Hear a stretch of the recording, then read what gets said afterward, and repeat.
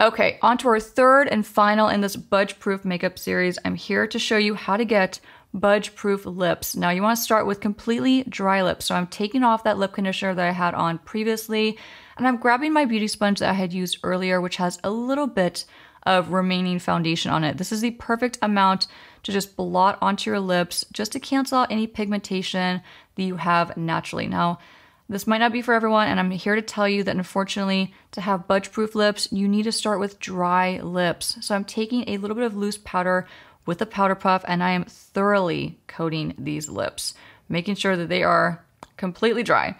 Now onto lip liner. Lip liner, of course, is completely crucial to having Budge Proof lips. So going in initially and lining my lips with Oak lip liner from MAC. I'm drawing this on, but I'm keeping my mouth subtly open with a very soft, I guess kind of half smile is what you would call this. It's a little bit of a smirk, but the reason why you want to do this is because it's going to give you some tension, the kind of tension that you need so that your liner doesn't tug when you're applying it. Now, if my lips were closed, I'd have a much harder time because this lip liner would skip and tug as it was going across my lips.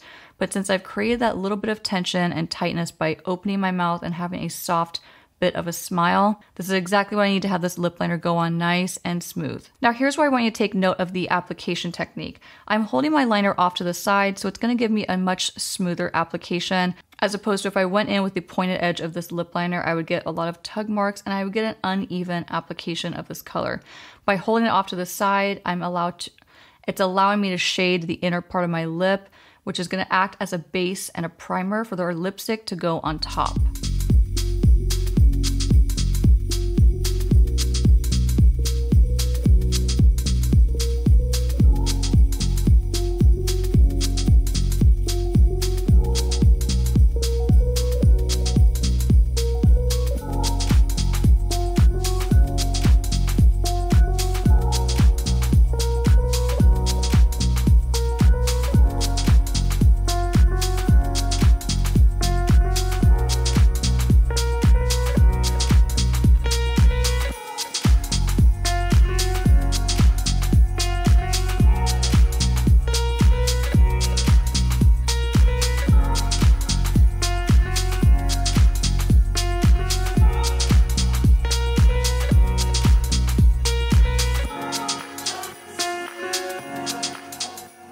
Now, when you want a Budge Proof lip, the formula that you choose for your lipstick is absolutely crucial. And I could say that again because it's just so important to your lipstick lasting all day long. Now, of course, I could have just gone and grabbed a liquid lipstick, which we all know those tend to stay put through thick and thin, but that would have been cheating. So instead, I want to show you how to get a Budge Proof lip by using a more matte finish, traditional bullet lipstick, which, you know, these are not long wearing. They're not a liquid lipstick. So you're going to have to work a little bit harder to keep these on your lips, especially to have them be Budge Proof.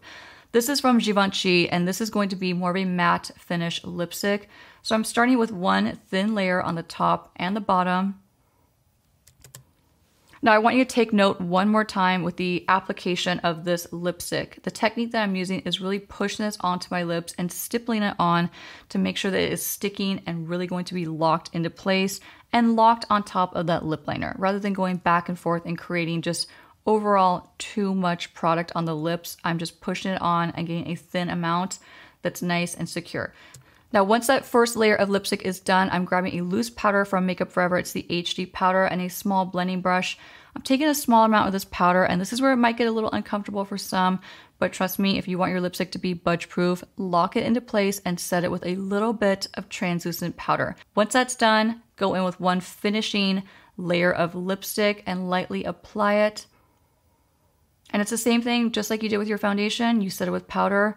Same thing with your lips. You want to lock it down with a little bit of powder, and that's going to make them smudge proof and budge proof.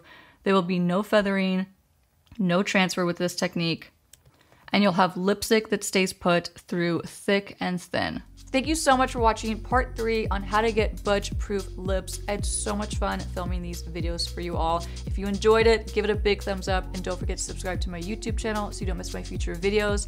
You can also find me on Instagram and TikTok. I'm at Makeup by Nikki Rose, and I'll see you guys soon. Bye.